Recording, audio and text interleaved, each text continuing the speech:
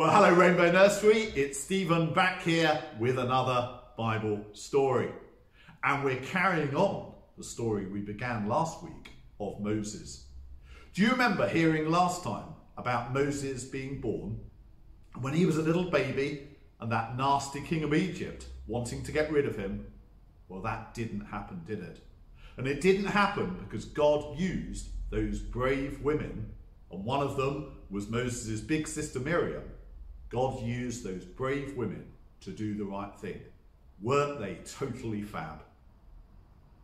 Well, today we're hearing the story of how God used Moses once he was a grown up to rescue the people of Israel from being slaves in Egypt. The people of Israel were being really badly treated in Egypt, weren't they? They were having to work way too hard and they weren't allowed to stop, but God was going to rescue them. A rescue is when someone takes someone else away from something bad.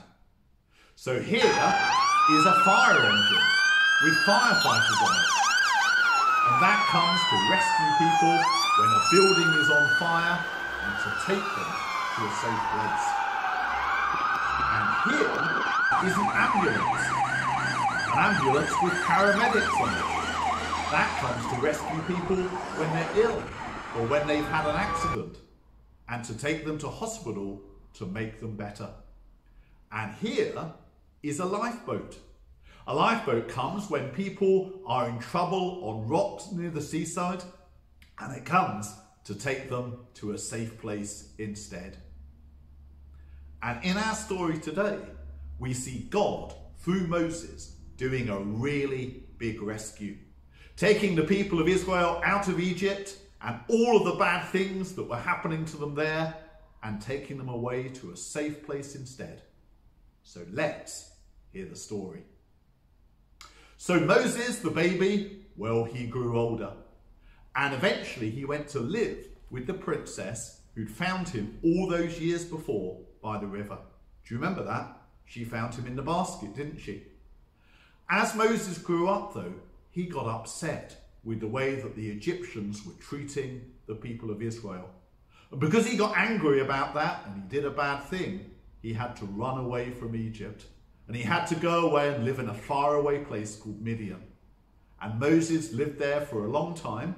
And he met someone and got married to them. He got married to a girl called Zipporah. But meanwhile, back in Egypt, things were still bad for the people of Israel. They were being so badly treated. They had to work and work and work, and they weren't allowed to stop. And eventually they called out to God to help them. Now, do you remember those special promises that God made to Abraham, to Isaac, and to Jacob? Well, God remembered those promises that he made, and he decided that he was going to help rescue the people of Israel. And that started by God talking to Moses. Moses was far away in Midian and he was a shepherd looking after sheep. And one day he was out with the sheep when he saw a burning bush. That's a bush that was on fire, but the strange thing was that the fire wasn't burning up the bush and making it go away. And then Moses heard a voice, and it was God's voice. And God said, "Moses, I'm the God of Abraham, Isaac, and Jacob. And I'm going to rescue the people of Israel from Egypt. I'm going to take them away from that bad place, and I'm going to give them a land of their own." And Moses, God said, "You're going to be the person that I'm going to use to do this. You're going to go back to Egypt and you're going to tell the king of Egypt to let my people go." And Moses was really scared.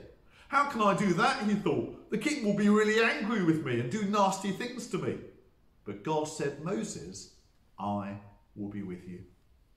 And so Moses was very brave, like those girls have been in the story last week. And he travelled back to Egypt and he went to see the king. And he said to the king, "You've got to let my people go. That's what God wants you to do." But the king of Egypt, he wouldn't listen. "No, I don't want to let the people go," he said to Moses. And so God sent lots of bad things upon Egypt so that the king would change his mind. So first the river Nile, which was the biggest river in Egypt, that had water in it, but God turned that water to blood. How horrible!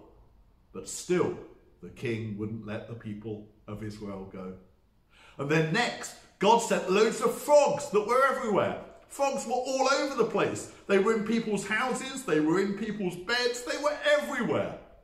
How horrible! But still, the king of Egypt wouldn't let the people of Israel go.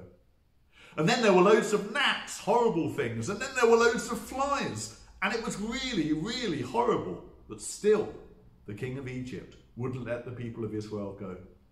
And then lots of animals died. And after that, there were nasty boils that appeared on people's skin and all over their face and over their body. It was really, really horrible. And then there was lots of hail falling from the sky. But still, the king of Egypt wouldn't let the people of Israel go.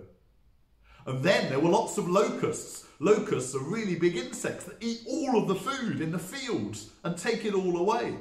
And it was horrible. And then there was loads of darkness covering the whole land. But still, the king of Egypt refused to let the people of Israel go.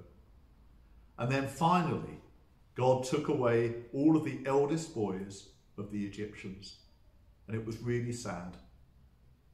And this time, the king of Egypt decided that he would let the people of Israel go. And so they did. They'd been in slavery for years and years and years, but now God, through Moses, was going to change that and take them to the special land that God had promised them. And the wonderful thing was that God didn't just rescue them, God went with them. God went with them to guide them. In the daytime, we're told he led them by a pillar of cloud where they could see that God was with them. And at night time, he led them by a pillar of fire. But you know, the most amazing bit of this story was still to happen. The people of Israel hadn't gone far when the nasty king of Egypt, he changed his mind. I don't want them to go after all, he said. Let's chase after them and let's get them back. And so the king set off with his army, with his chariots, and they chased after the Israelites. And as they got closer, the people of Israel became more and more scared because the Egyptians were catching them up and they had a great big sea in front of them, which they thought they wouldn't be able to cross in time. And as the king of Egypt got closer, God did an amazing thing. God drove back the sea to make a path through that sea for the people of Israel and for Moses to lead them from danger to safety. The sea opened up and the people of Israel crossed over and they got to the other side and they were safe. And the king of Egypt and his army, when they tried to follow them, God made the sea close up and it washed the nasty king's army completely away. And God told the people of Israel, never forget what I've done for you. Never forget how I rescued you, and that will help you to know that I will always be a rescuer God. And that's what the story shows us. Fire engines are great at rescuing us, aren't they? Ambulances are great at rescuing us, and lifeboats are great at rescuing us. But the biggest rescue of all is God rescuing his people. People like you and people like me, because God loves us. And the thing that God always wants us to remember is that he is a God who loves us and wants to rescue us. So we're going to hear more about Moses next week, but I think we ought to say a prayer. Dear God, thank you that you love us. Thank you that you rescue us. Amen.